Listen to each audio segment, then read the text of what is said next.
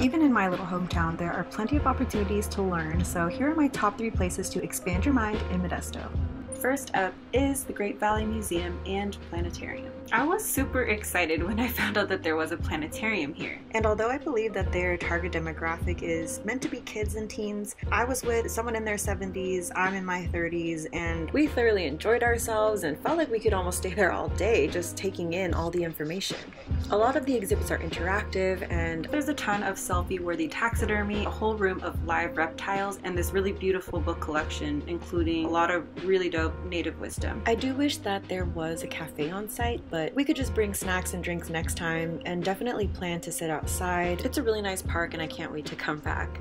For now though, let's hit our second stop, the Little Free Libraries, which you can find pretty much anywhere. Just pull up their online map, hop on a bike, and you'll find birdhouse-like structures filled with free books near you. I gotta shout out Nova Joe Bikes, who hooked me up with my mongoose, which I use to roll around my neighborhood in East Modesto, looking for the books that I'm waiting to read and even finding new ones, and there's so many genres. Plus the little libraries are never closed and there's no late fees. And when I'm done with books, I have a great place to donate them to.